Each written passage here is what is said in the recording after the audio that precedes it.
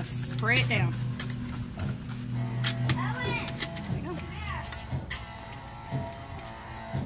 So she dips her paint.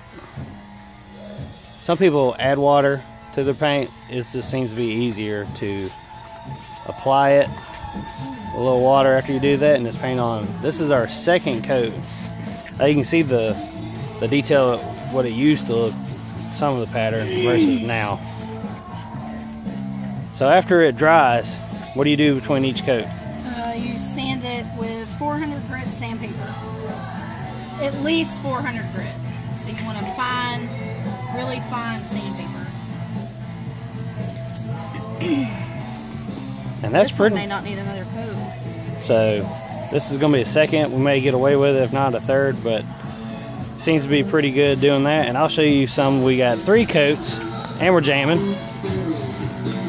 So those have been sanded multiple times. They're actually pretty soft.